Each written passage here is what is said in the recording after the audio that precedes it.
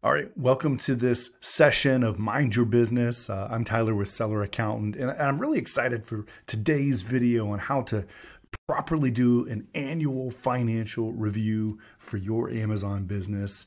What has this year taught you that you can take forward? Also, happy SEC Championship week for any of you guys catching this as we're launching it here on Tuesday. This is going to be a great short session on how to manage your business and your finances better. Let's dive in. It's time to maximize profitability and cash flow. It's time to learn habits and hacks from the best e-com CEOs.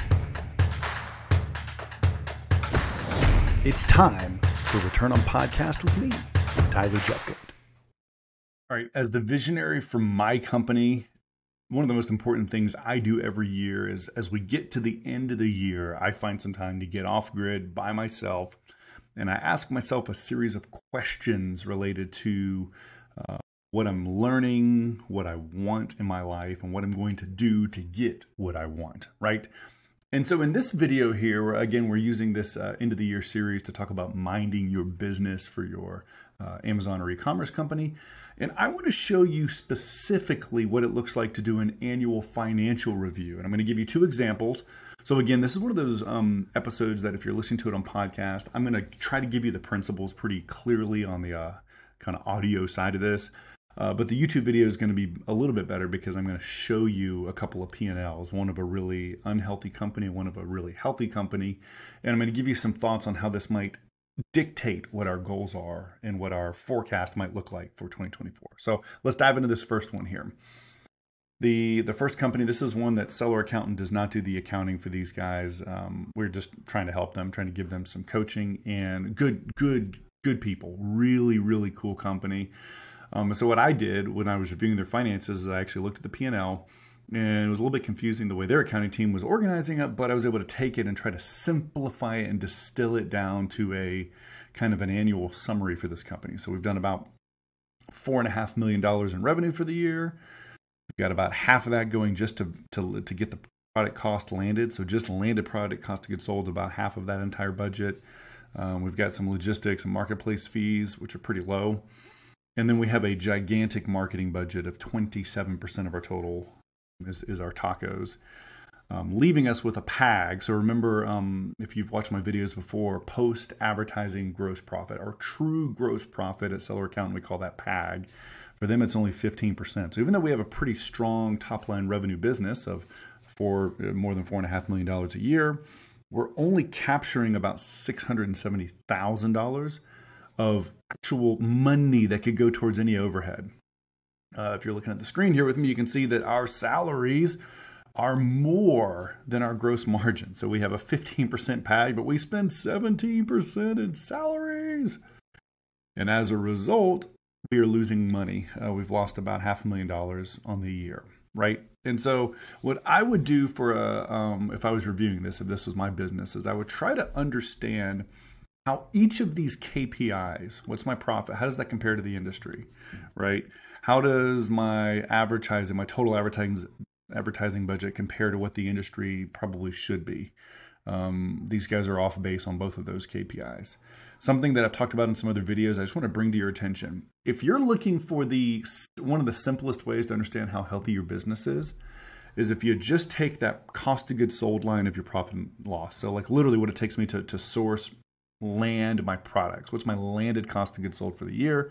And I add that to the total marketing budget needed, the tacos, the total advertising cost of sales. The sum of those two rows, if this is a Seller Accountant P&L, it's going to be row 5,000. That's product cost of goods sold, and somewhere just below the 5,000 for the marketing cost. The sum of those two rows gives me a great insight into how healthy my business is. Now, the one that I'm showing you now, this first example, is not healthy because they're spending too much. If I have 50% COGS, I can't afford an additional 27% in marketing. There's incongruity in those two metrics. I've got to do something better. And if I have really low margins, I can't afford salaries that are above those margins, right? And so if you and I were coaching this particular seller, the kinds of things that we would say, hey, 2023 has taught us that we can't afford the marketing budget we have, and we can't afford the salaries that we have, and we probably need to go try to renegotiate our supply chain to get better margins on our products. I mean, those are things that are easier said than done, but those are kind of the three things that matter. Our business model isn't going to be sustainable unless we cut our expenses, cut our marketing, or make it more effective, and find ways to negotiate better terms on our product. Now let me show you another example that's more on the healthy side of things.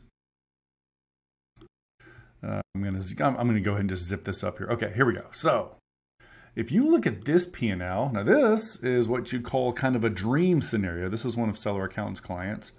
We've again done about $5 million in revenue for the year. That's great. But now our landed cost to get sold are like 23%.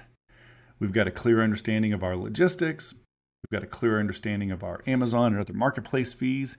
And our total advertising load, that marketing load, is like 9%, right? And so instead of getting 15% in PAG, which is what the first example had, the second one has 34% in PAG. Double the margins. And then the first example had a gigantic chunk of overhead. This second business has less than 2% in total overhead, literally from 20% to 2%. Almost the same revenue, by the way. Annualized, this is almost the exact same business in terms of top line revenue. One of them is going to clear a profit of $1.6 million, or 32% of their total sales. The first one that we looked at is going to lose $500,000. And so again, if I'm the second client here, what did 2023 teach me? It teaches me that I'm doing a lot of things really, really well, and I have some budget to double down. I have some budget to open new channels. I have some budget to pursue some new ideas that might allow me to expand my offerings and try to get to 10 million, try to get to 15, 20 million in revenue. And so again, the spirit of this, guys, is you got to look at real numbers that can't lie to you. Because I will say this, sometimes you look at the crappy picture, like the first one we looked at, and you can try, because the accounting is not clear here, right? This is one where, we're hoping that at some point they'll hire a seller accountant. We'd love to fix this accounting. But the accounting is just confusing enough that it would be really tempting for you and me to be like, well, 2023 is just an anomaly. I don't really have to listen to this data. It's going to be just fine, right? And as a result, we actually might do more harm to our business in that scenario because we aren't making the adjustments needed. When you're looking at real numbers, then you can do what these two guys need to do. The first guy that had the bad business is going to need to cut expenses and find ways to get more margin. The second guy who's crushing it is going to need to find ways to be more aggressive in 2024. And if I'm his CFO, my forecasting tactic is radically different for business A versus business B. And so I just wanted to kind of point that out to you. Make sure you have accurate numbers. Make sure you listen to what that data is teaching you. What did 2023 teach you? And build that financial review into your 2024 planning so that you can make the right adjustments, the right pivots, put the pedal to the metal when you need to, take the foot off the accelerator when you need to. So again, I hope your annual planning is a gigantic success. I just want to challenge you. If you've made it to this point in this short video or listening to this short episode on your podcast feed, do yourself a favor and plan something. The best business expense your company can pay here in the month of December is, what is it, $500 for you to go get a cabin or an Airbnb somewhere alone where you can process, pray, journal, think, plan, envision, and learn from what 2023 has taught you so that when we launch into 2024, we can make it the best year ever and instead of like letting it happen to us. Okay? Hope you guys have a great rest of your few weeks here, rest of the year. Hope Q4 is crushing it for you. I'll see you guys.